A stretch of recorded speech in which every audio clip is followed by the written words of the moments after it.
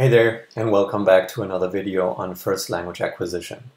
Today I'd like to talk about pre-linguistic children and their pointing gestures. Now, pointing has a very special place in the early communicative skill set that young children have, and as we'll see, pointing is a lot less trivial than it may seem at first. So it's about directing someone's attention, it's about sharing information, and in order for this to work, we need to have some idea of what might be new or interesting or relevant for the person that we're communicating with. So quite often we point to something for someone else because we think that this thing we're pointing to might be interesting for them. Let me give you an example. Here you see my daughter again. You know her already from the last video. And in this picture she's about 9 months old and she's pointing at something. She's pointing at a plane in the sky, and you see that my gaze is actually in the direction of her pointing gestures, so she has succeeded in directing my attention to the thing that she's pointing to.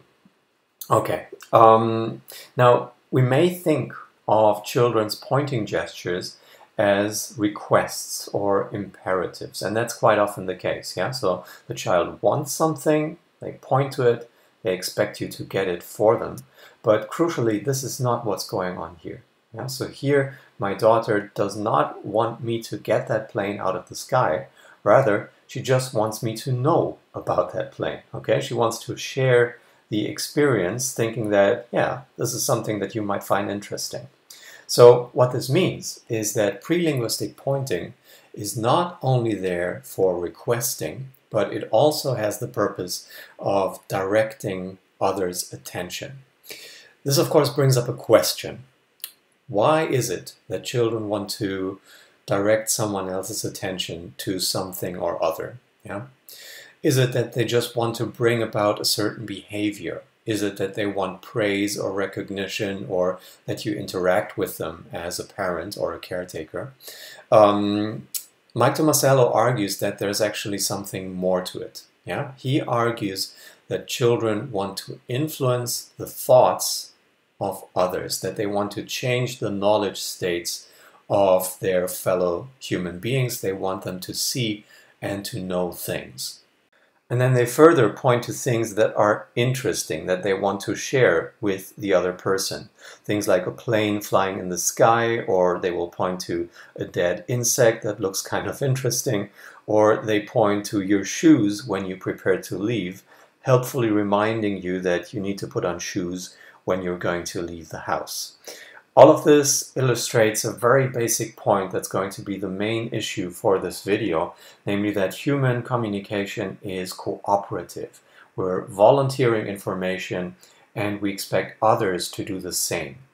So if you have taken a class on linguistic pragmatics, you may actually be familiar with Grice and his cooperative principle. So cooperation is basic to human communication, and it's fundamental to the early communicative development of pre-linguistic children.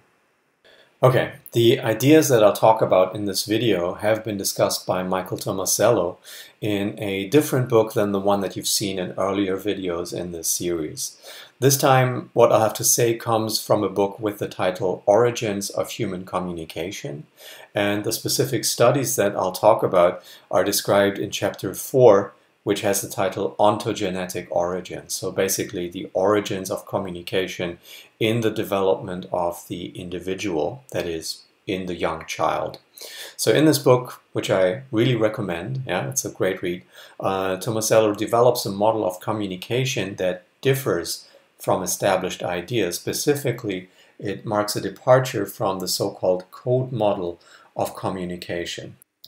In the code model of communication, we have a speaker and a hearer, and the model tries to explain how we get information from the speaker to the hearer. So basically, information originates as a thought in the speaker's minds, and this thought then is encoded in a message, so that is, it is put into words, so to speak, and it goes through the channel of auditory or written transmission as a message to the hearer, who then has to decode it and who has at the end of the process the same thought that the speaker began with. There are many aspects of the code model of communication that you cannot really argue with, right? So there are speakers and hearers who have thoughts and who encode them in messages, and a message can be hard to understand when there's a lot of noise. And when I read something or when I hear something, I decode words into thoughts and all that. So this is something that we can take and accept, yeah, but nonetheless we can criticize the code model of communication for omitting certain basic aspects of communication, and that is what Tomasello does. On this slide you see a representation of Tomasello's cooperative model of human communication, and you see that this model integrates some of the aspects that we saw earlier in the code model of communication, but at the same time there are many elements to this that are not present, that are not represented in any way in the code model of communication. Two elements that of course reappear are the speaker and the hearer, and of course there are also these arrows that signify that there is a transfer of information from the speaker to the hearer, and the hearer has to decode whatever the speaker had in mind. Now beyond that, there are a couple of elements here that do not appear in the code model of communication, and the most important one of these would be that there is actually a common ground between the speaker and the hearer, and that communication is about knowing things together. Okay, so this is completely absent from the code model of communication, and Tomasello argues that this is actually fundamental, yeah, and should receive a prominent place in this model of communication. So there are four main points that I'd like to highlight about the cooperative model of communication. First of all, communicators create the shared intention of successful communication. If you and I are talking to each other, we want communication to happen. We want there to be successful transfer of information. Second, communicative acts are grounded in joint attention. If we are communicating, we are mutually aware that we have a common ground and a shared focus of attention on an object or a situation or an idea. Third, communicative acts are performed for pro-social motives. That is, we're volunteering information because it may be helpful or useful for one of us. And fourth, human communicators operate in all of this with shared assumptions. We know about the conventional norms of communication, and we also know that volunteering information in this way is beneficial for each of us in the long term.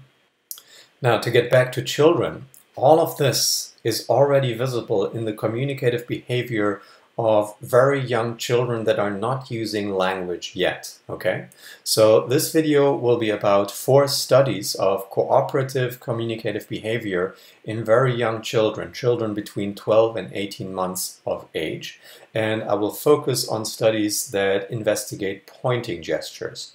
So a first study that we'll look at investigates how children point to share attention and interest. A second study shows that children point to provide helpful information to others. A third study shows that children can point to things that are not even there, yeah, if that constitutes helpful information. And the fourth study shows how children use shared experience to interpret pointing gestures. Okay, so let's go. Children pointing to share attention and interest. How can you actually investigate that? Well, on this slide you see a picture with an experimental setup. And here there is the child between a parent and an experimenter. And on the opposite side of the room there is a screen, and sometimes, just sometimes, something interesting happens. And whenever that happens, there's a chance that hopefully the child will point out that, look, there's something going on. Right, so the general setup of the experiment was like this. We have the child, the experimenter, and a parent sitting at a table, interacting. So they're playing with toys that are on the table here. And then something interesting happens at the curtain. Yeah, and the child points to the interesting thing. And then the crucial variable that is manipulated in the experiment is how the experimenter reacts to the child's pointing gesture. And there are 4 different types of reaction in this experiment. So the first type is the one that you might expect from a normal human being, namely joint attention. So the child points, and then the experimenter repeatedly looks back and forth between the interesting event and the infant's face, and the experimenter is also talking excitedly about the stimulus. Okay, so in the experiment there's a character from Sesame Street, Grover, yeah, and so in the experiment the child would point, and then the experimenter would say, yes, it's Grover, isn't that great, there is something interesting, finally. You get it. In the second condition of the experimenter acknowledges the pointing gesture, but crucially, the experimenter does not look at the interesting thing. Okay, this is the condition that is called face. The experimenter looks at the infant's face, never looking at the event, and talking excitedly, but only about the infant. So the child points, and the experimenter goes, yes, you're pointing, you're such a good pointer. And, well, you can imagine that the child is somehow not so happy with this reaction, despite the fact that the child is getting a lot of attention. In the third condition, the experimenter looks at the event following the pointing gesture, but then she doesn't look back to the child and doesn't speak excitedly about it or show any emotions about it. In other words, she's bored by the interesting event that the child so helpfully pointed out to her. In the fourth condition, which is the ignore condition, the experimenter only looks at her hands, never looking at either the infant's face or the event, so basically no communication whatsoever. Okay, these are the 4 conditions, and what the experimenters measured was how long did the child point to the interesting thing. On this slide here you see the results. So there's a bar chart with 4 different bars, and each bar represents one of the experimental conditions, and you see that the joint attention condition, yeah, where the experimenter reacted with joint attention to the child's pointing gesture, that's when the pointing gesture was held the longest time. Yeah. What I find kind of interesting about these results is that the face condition, where the experimenter reacted to the child and gave the child a lot of attention, didn't really elicit pointing gestures that were much longer than the complete ignore condition or the bored experimenter condition. Yeah, so the child is expecting joint attention, so going back and forth between the interesting thing and the other person. If that is not there, then the pointing gesture is considered as not useful and the child doesn't continue doing it. There was another measure that the experimenters took, namely how often the child would look to the experimenter's face. So again, we have a bar chart with the 4 different conditions here, and you see that the condition in which the child looked to the experimenter's face the most was actually the one where the experimenter wasn't really excited about the interesting event. So here the experimenter was looking, and the child was sort of expecting them to be excited about Grover. Yeah? So they kept looking to the experimenter's face, even though the experimenter themselves were not interested, were not particularly excited. Okay, so what this means is that children want to communicate, they want to share information. They're not satisfied just by getting attention. It has to be attention for the right reason. That is, you and I are looking at something interesting together, we're mutually aware of it, and we want to share that experience. Yeah? If, on the other hand, the communication partner is unresponsive, then children give up, they do not point as long, or they do not point at all on future occasions. Right, so you might say that, well, children, they point when there's something interesting going on that they want to share with a partner, but do they also point at things that are not interesting but only relevant for their partners? This is something that has been investigated in another study that I want to present, where children point in order to provide helpful information. The experiment was designed in such a way that the children were sitting on their parents' lap, and there was an experimenter who showed and named different objects. So for example, a pen, glasses, and a necklace. And then the experimenter accidentally dropped an object, pretending not to notice that they dropped it. Okay, so after a while then the experimenter pretended to realize that something was missing. Okay, so, oh, I only have the pen and the glasses, where's the necklace? And they started looking around. Yeah, so they were pretending that they were searching for the necklace, and they even made an open hand gesture to the child. The measure in this experiment was, does the child point to the object that has fallen down? Okay, do they point to the necklace in order to help the experimenter looking for that thing? And indeed, most children, more than 70%, did point helpfully in order to help the experimenter. Now, with this experiment, you could argue that a thing lying on the floor is still, in a way, more interesting than anything else that's going on. So the child is not caring about what's going on in other people's minds, but they're just concerned about something that is noteworthy. So the researchers created a second version of the experiment in which the child has to selectively point to something that is relevant for the other person.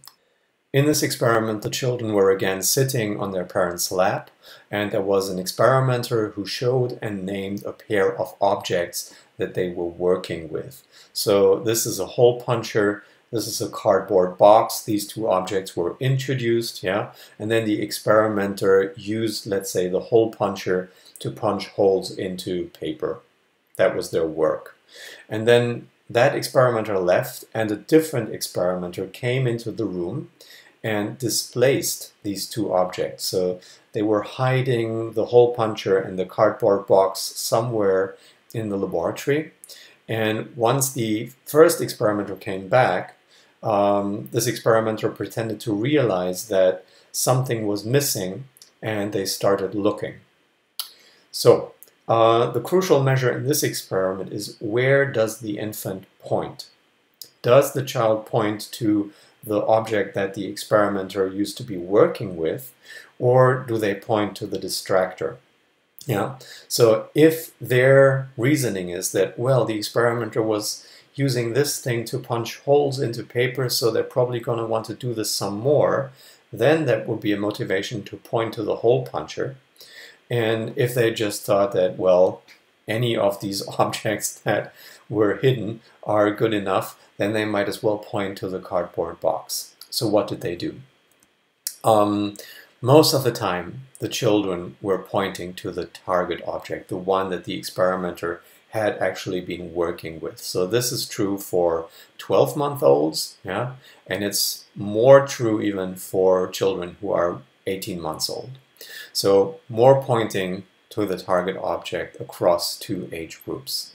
This means that children point helpfully even if the object is not particularly interesting or new to the partner. The object just needs to be relevant for the partner. So the hole puncher and the cardboard box, in a way, they're not really all that interesting. Yeah? And even to the experimenter, they're old information, but the child still points to them as these objects are relevant to their partner. So children monitor the partner's attention, and pointing is selective.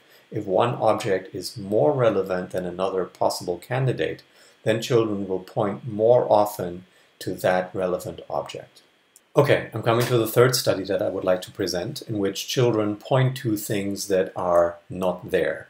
So as adults, we sometimes point to things that are not there or not right. For example, I can point to a plate on a table where, for example, a fork is missing, and through my pointing I communicate that, look, there's a fork that we should put there. Now the question for this experiment is, can children do that too? So the experiment was set up in such a way that the infants were sitting on their parents' lap, and across from them there was an experimenter, and behind the experimenter you see there's this contraption with a screen, and there are flaps in the screen to the left and right of the experimenter.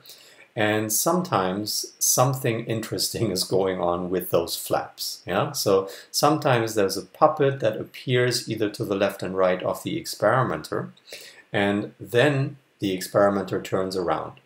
There are two conditions. Either the experimenter turns around to the correct, interesting side, or the experimenter turns around to the wrong side. Yeah. And then the experimenter reacts. And again, there are two conditions.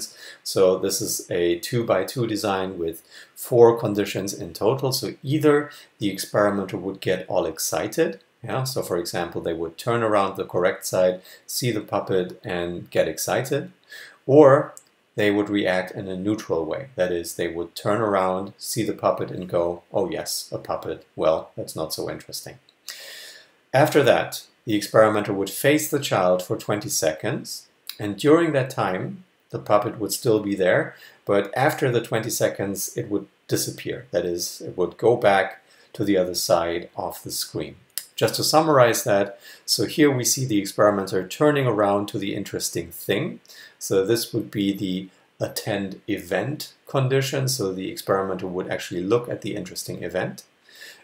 Sometimes the puppet would show up on the other side and the experimenter would still turn around in this way. So this condition is called the attend screen condition. So the experimenter will really only see the screen. And after that, the experimenter would be facing the child, and after a while, the puppet would, well, go back and disappear behind the screen. Now the question is, what does the child do then? Do children point towards the place where the interesting thing disappeared? Do they point at things that are not there? Okay, here are the results. Again, we have a set of bar charts. The first chart is about the child pointing at the puppet while it's actually visible. And the second chart is the more interesting one. It's about the child pointing at the screen when the puppet has just disappeared. So what we see in the first graph is that there are more points. Yeah, so the y-axis is the mean number of points that the child makes. So the child points more when the experimenter looks at the screen. That is, when the experimenter looks towards the wrong side, the child makes more pointing gestures, trying to get the experimenter to focus on the interesting puppet rather than the boring screen. Let's maybe focus on this condition here. So the experimenter is positive and the referent is there, but the experimenter looks towards the wrong side. Okay, so that is when the child is really excited and goes, no, no, no, you're not looking at the right thing. Try the other side. Yeah, so that's how this bar can be explained. Now let's look at the second set of results here. In this condition, the referent is no longer there, the puppet has just disappeared, and the experimenter is neutral and had looked at the referent.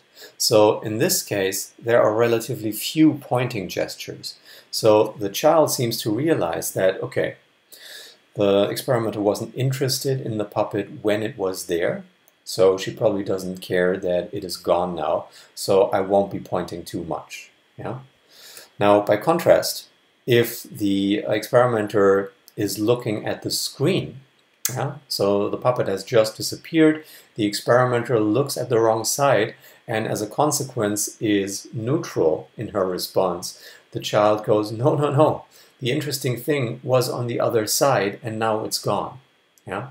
So the results show that the child is sensitive to the experimenter's reaction and towards their behavior. So children understand what information is new and what information is old. They point more when an adult is not yet attending to an interesting thing that might be of interest to them. And children try to direct the partner's attention to something that the child assumes they will find interesting. And they monitor what their partners find interesting or not. So even when you're only 12 months old, you have an idea of when you have a subject that your partner finds interesting. Right, this will become relevant again in the last experiment that I want to discuss here, where children use shared experience to interpret pointing gestures. Now we've just seen that children are sensitive to the mental states of others, but what do they actually know about those mental states? What exactly is it that they monitor? This has been investigated in an experiment where infants use shared experience to interpret pointing gestures. Now, some pointing gestures are very easy to interpret. If someone points at a piece of chocolate, I can safely assume that that means, okay, give me some of that. But quite often there are pointing gestures that are much more difficult to interpret. So if someone points at the window, do they mean that there's something interesting going on behind the window? Do they want me to open it? Do they mean it's open and I should close it? So there are all these possibilities that I somehow need to figure out. So I need to determine what is our shared focus of attention and how should I be interpreting that pointing gesture. So this experiment tries to examine how children can do this. And in the experiment, there is a child and a first experimenter who we'll call the puzzle guy, because experimenter 1 plays a puzzle with the child. Here you see it. It might be very small on your screen. And there's a final piece that is missing. So the experimenter and the child cannot complete the puzzle and the experimenter leaves. And then there's a second experimenter coming in who we'll call the cleanup guy, because this experimenter plays a cleanup game with the child.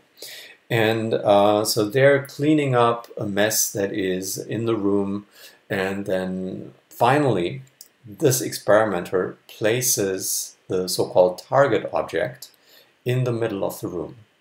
This target object has in fact a special significance because it is in fact the last missing piece of the puzzle that the child has been playing with the puzzle guy earlier. Okay, so the cleanup guy places the target object in the middle of the room, and that very moment the puzzle guy comes back in. It's like a sitcom somehow, yeah? And then there are two conditions in the experiment. In condition 1, the puzzle guy looks at the child and points at the target object. Yeah, there's our final piece. And in the other condition, the cleanup guy points at the target object and looks at the child, implying that, well, shouldn't we clean this up? Yeah. And the question then is, how does the child react? What does it do with the target object? So in a way, we have the same situation, someone pointing without any words at the same object, but the pointing gesture can be interpreted to mean different things. Now the question is, how does the child interpret this gesture? Here you see the results. There are two sets of results, one for a group of 18-month-olds and one for a group of 14-month-olds. And there are two groups of bars in each graph. One is for the puzzle guy pointing and one is for the cleanup guy pointing. Now, let's look at the 18-month-olds first. And this large black bar here is the puzzle guy pointing and the child putting the target object into the puzzle. So when the puzzle guy is doing the gesture, more than 70% of all children interpret that gesture as, look, here's our piece that we can finally put into the puzzle, and that's what the children are doing. Conversely, if the cleanup guy is pointing, then almost 70% of all children put the target object into the cleanup container. Now, you notice that the children aren't at 100%. So when the puzzle guy points, we still have more than 15% of children cleaning up the piece of the puzzle. And conversely, we have, well, almost 20% of children remembering the puzzle and putting it there. Well, it is a kind of cleanup that they're doing there. And, well, also a significant chunk of children are just doing anything that is not related to cleanup or playing the puzzle. Right, so these are the 18-month-olds. When we look at the 14-month-olds, we see that most of them actually are doing something else. So this ability of interpreting pointing gestures against a common ground is something that seems to emerge between 14 and 18 months of age. So here we have a lot of random acts of doing stuff with the target object. What the experiment tells us is that children draw on previous shared experience, common ground with other people, to interpret pointing gestures, and they treat the same gesture differently depending on who is doing the pointing and what that person has been doing with the child earlier. So this means that shared experience and shared intentionality is at the basis of understanding something deceptively simple like pointing gestures. So, in summary, young children between the age of 12 to 18 months show cooperative communicative behavior in that they point in order to share attention and interest. They point in order to provide helpful information that needn't be new or exciting for the child themselves. They can point to missing entities, so that means they monitor what another person knows and what they expect. And they can use shared experience to interpret pointing gestures. That's it for today. For next time, please continue reading Tomasello. The next part is again a bit shorter, so 262 to 281. It should be doable. There's a quiz to go with it, online quiz number 12. Please be sure to fill that out, and I'll see you all next time. Bye.